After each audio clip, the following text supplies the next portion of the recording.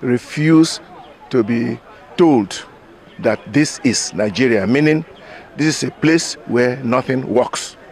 We should refuse to agree that this is a country where certificates are forged and it is okay. We should refuse to accept a situation where elections are rigged and you are told to go to court. These things have consequence. These things have consequence. Jesus says, you shall know the truth, and the truth will make you free.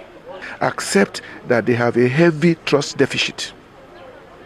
And nothing wrong with admitting that things when it didn't go so well.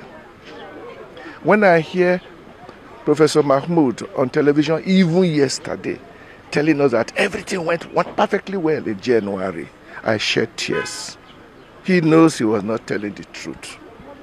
If we don't tell the truth, we will not move forward.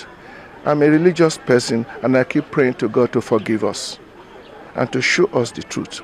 Because if we tell the truth, things will move fast. Nigerians are wonderful. And I still hope that things will move fast. Whatever judges may decide, whatever courts may say, at the end of the day, the truth will make us free.